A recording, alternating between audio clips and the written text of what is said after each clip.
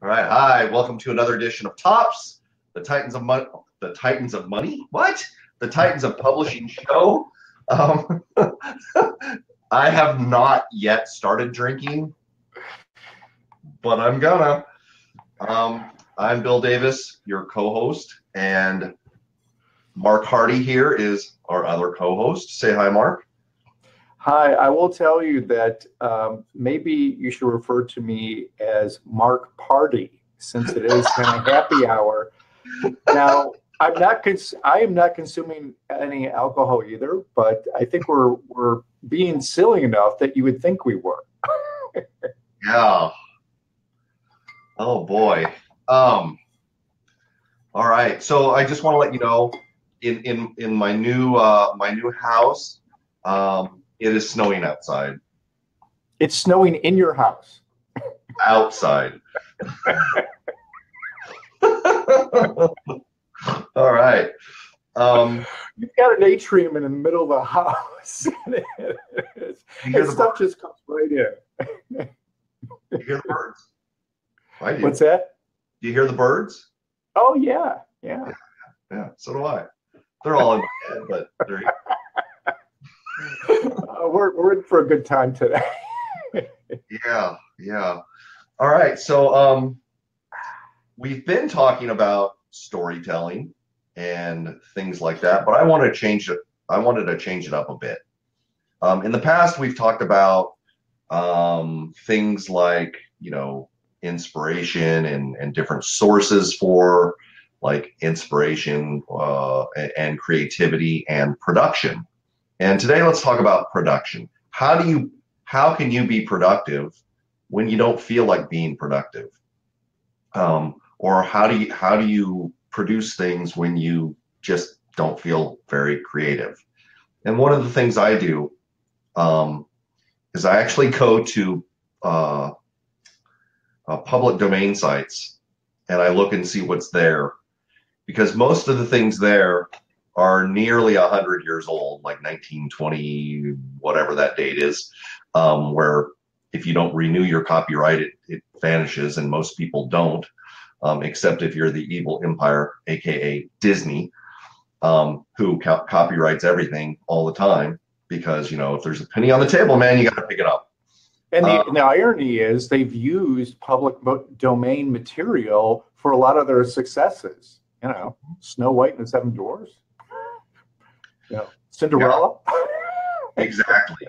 So I just kind of wanted to talk to you and talk to anybody who's listening or watching.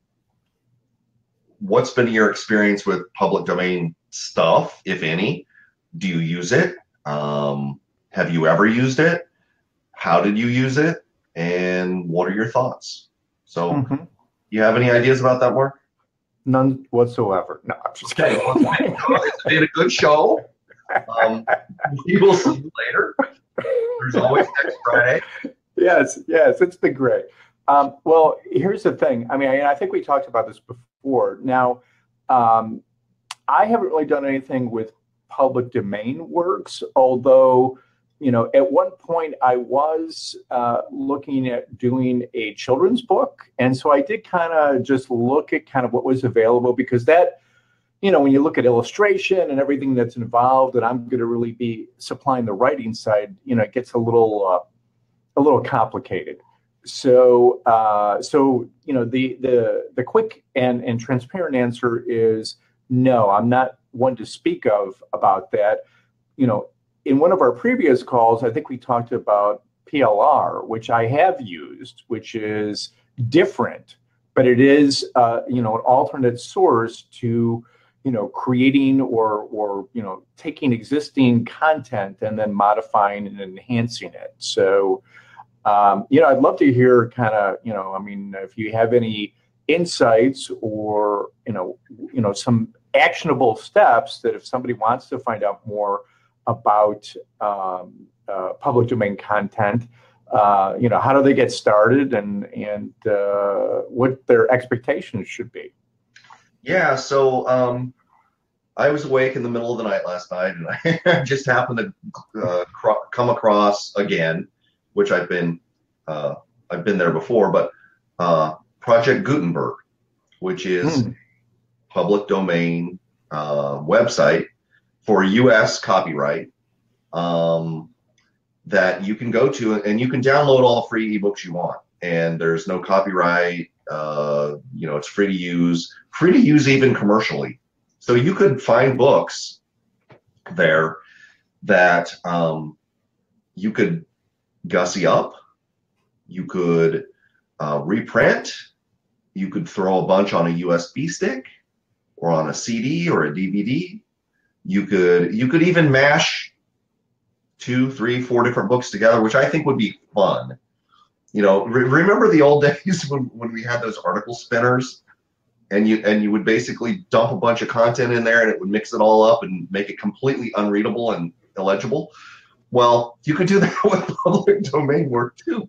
But I think it would be fun, because if you could take, like, tying this into last week, how you have, different, 25 different plots. Yeah, it's 20 master plots, and I think it was like 45 master characters. Yeah, if you could take like 3 or 4 classics, and take different pieces of them, different plot elements, and just kind of like weave through the same character throughout the story, but the story's different, it could be quite interesting. It would probably turn out to be quite dumb, but as an experiment, it could be very interesting. But the point is, with public domain work, if you get the right, if you get the non-copyrighted, where the copyrights run out, you could do literally anything with them. You could simply take the file you get on Project Gutenberg and give it away or sell it. And you could package things in a way that you're adding value to the original work by bringing in lots of different disparate resources that may lend themselves to the same idea or concept or topic. And I've seen people do this. I've seen this stuff on eBay. And think about it. If you sell these things for $5, say you get a USB stick for, I don't know, $10, and you sell the whole thing for $15. You sell, let's just say you sold 20 of them. That's money that you didn't do much for. You literally found these things, you copied them onto a USB stick or a CD-ROM, and you put them in the mail. That's it. Now, I don't think I'd like doing that myself, but it is a way for you to actually provide a service. You're a publisher. You're literally a publisher, because you're taking work and publishing it to a media or medium, and you're in a sense making those works available to people who may not have ever even heard of them. I ran across a book last night that I found very interesting. And it had, I don't remember the exact title, but it was basically business etiquette. And I started reading it, and I thought, oh hell, I wish people would do that nowadays. Different things that were mentioned in that book were like, they're things from a bygone era. Like how many people shake hands anymore or smile or that kind of thing. It was a blast from the past. The stuff was like 70, 80 years old. Or the book was, but it was extremely interesting, and it would be really, really refreshing if people actually did that. And I think a lot of people, would probably read that book. Yeah, I mean, as you were talking, I was getting all sorts of ideas. That as a jumping off point, that would make a great blog post where you could do, what happens today, what happened 80 years ago, with a scenario. I mean, and sometimes these things come back. So for example, if you write a personal thank you note or a physical card, I mean, who does that anymore? I mean, everything's so easy. You do an email, you send a digital card, and so you do something that is different than what other people are doing, and you stand out. So this idea about like what business etiquette was like 80 years ago and what it is today, and kind of comparing and contrasting. And that, I guess, is another tip about, you don't have to necessarily, I mean, sure, if you want to just be kind of fast and easy, you can take the content as is, and you can certainly edit it and modify it. But, Bill made a great, point about, he found something that was older. And so we immediately have this built-in contrast between, the business etiquette in the past and the business etiquette today. And you could do a whole thing on etiquette. You could do business etiquette. You can do personal etiquette. Yep. How? I think etiquette just in total has kind of taken a few hits with, I don't think it's really good etiquette or maybe it's just common courtesy that you just withdraw and you just look at your phone when you're actually, at a table or having a meal or, can't you just kind of put that aside for a moment? So yeah. I'm sorry to get off into a little bit of a rant, but. No, that's a rant that you and I share. I have a friend who I don't see often, like maybe once, twice, every couple of years. And it's, we'll go out to lunch or dinner. And as soon as we sit down, he gets out his phone and it's like, what the hell? I can do it without you.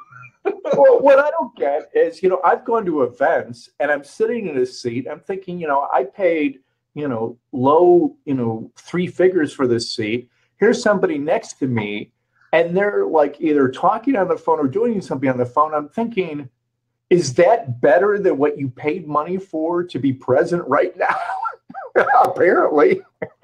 It's amazing. Or people will watch a whole damn event, like a live event. That's a killer event through their little phone, and they'll stand up in front of people and they'll look at the whole event through their phone.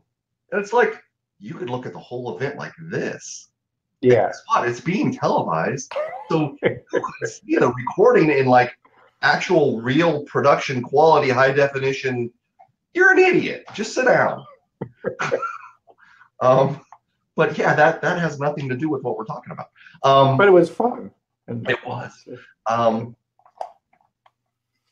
Another great source that I found is, how stock photos, to get the really good ones, usually cost you an arm and a leg, and you can only use on one site, and blah blah blah. Well, there's a whole host. There's like, I was looking at a list just yesterday that had at least 25 sources of free of copyright, free to use in commercial as well as personal use photos, where you don't have to pay $20 for an image or whatever. I looked at some of the sources and they were incredible.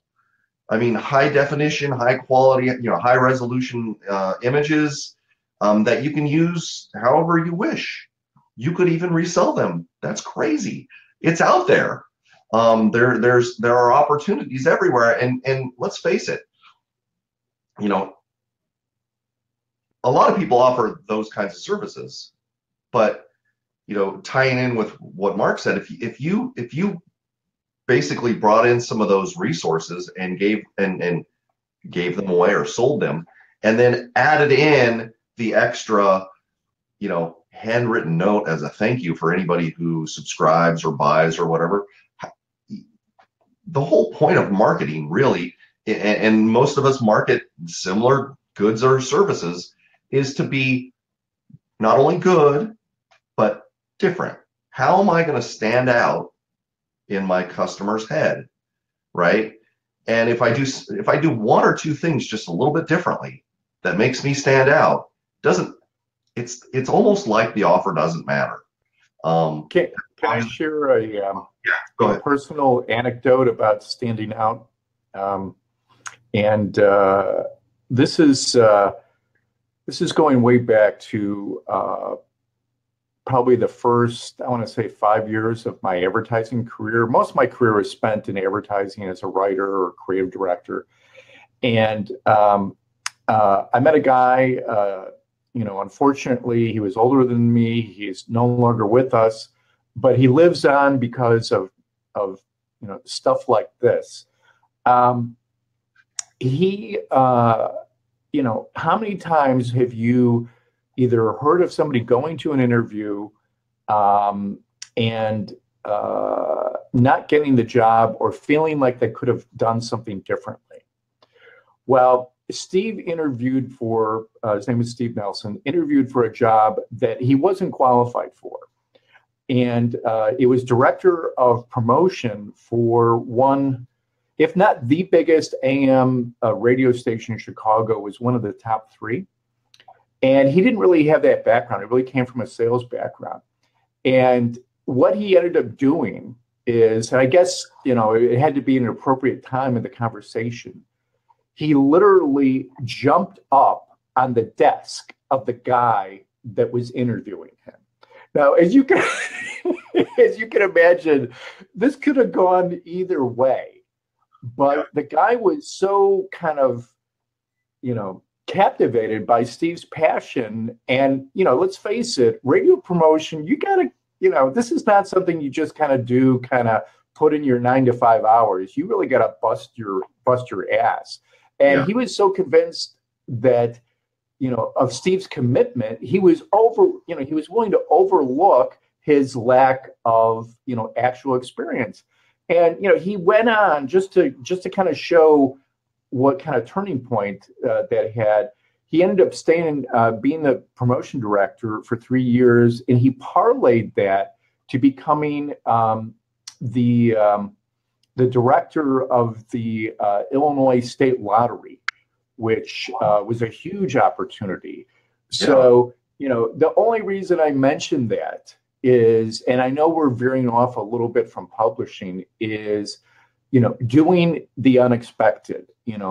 Everybody does emails, you write a personal note, or, send a personal card. So that's a very extreme example of doing the unexpected. In Steve's case, it literally was, the milestone of a very successful career because he took a chance. Yeah, that's a cool story. And that, that segues into my story about somebody jumping up on a desk. But no, seriously, when I was in college, I was so tired, burnt out from school, I couldn't wait to get out. And then as soon as I was out, I wanted to go back. But I couldn't wait to get out. So I took a summer school class the last term I could to graduate that spring or summer or whatever. And I took an economics class. I don't remember which one, but it was early in the morning. It was like at 7 in the morning. I was at UC Davis. It was you'd ride your bike to school. So I'd get up at like 6:45, get on the bike, get to class, still tired. And every morning, every single class, and I think it was 5 days a week, and it was like an hour and a half. But it was compressed into like a few weeks. A number of us would fall asleep in class. And one day I'd fallen asleep, and the next thing I know, the professor had jumped up on the desk in front of me. And he was kind of like, he was standing on the desk, but he was crouching down, so he was almost at our height. And he was yelling with his fist pumping in the air, "How dare you sleep in my class!" And we all woke up and we were all like, "Oh shit!" And I know all of us were like, I will never be able to fall asleep in this class again. This is not ever going to happen. And 15 seconds later, I hated that class. Everybody hated that class. I think the professor hated that class. We all hated that class. But he stood out, and I remember him to this day. But you still fell asleep. But I still fell asleep. But, I got my degree in economics, so there you go. His job was done. Anywho, I'd be interested to find out if anybody who watches this later on uses any public domain work and how they do it. And if you're interested, leave a comment that says I'm interested, and I'll send you a little list of resources that I have for that, and you can have that for free and use it at your leisure. And other than that, I think we're done. It's been a nice show. I don't know if it's still snowing outside, but I'm going to go take a look. My son's coming home from school in just a few minutes, so we'll probably go out there and, there's probably enough snow in our front yard to make one little tiny snow nugget. And he'll get to throw it at me, so that'll be good. Anyway, Mark, you have any weekend plans? Yes, I'm going to go see Thor Ragnarok, probably Sunday. Very cool. You'll have to tell me how that goes. I know I'm not going to go because movies are very expensive, and I always get some idiot sitting in front of me with the cell phone out. So, which goes back to one of our earlier comments about people being and that actually does annoy me. I've seen people during the movie, they get bored and they start doing stuff on their phone, and maybe I'm kind of channeling my older get off my lawn. But I want them. It's distracting, and I want to watch the movie. And I'm like, hey, go out in the lobby. You're not in anything here. So yeah, I know you're in a dark theater, and one cell phone comes on and it's completely bright. Yeah, get out of here. You hear of people getting in fights at the movies and stuff like that. I'm not like that, but it's like I will tell you to turn the damn thing off. Yeah, I will too. All right. We'll see you guys next time. Bye. Top show, and have a good weekend, guys. Bye.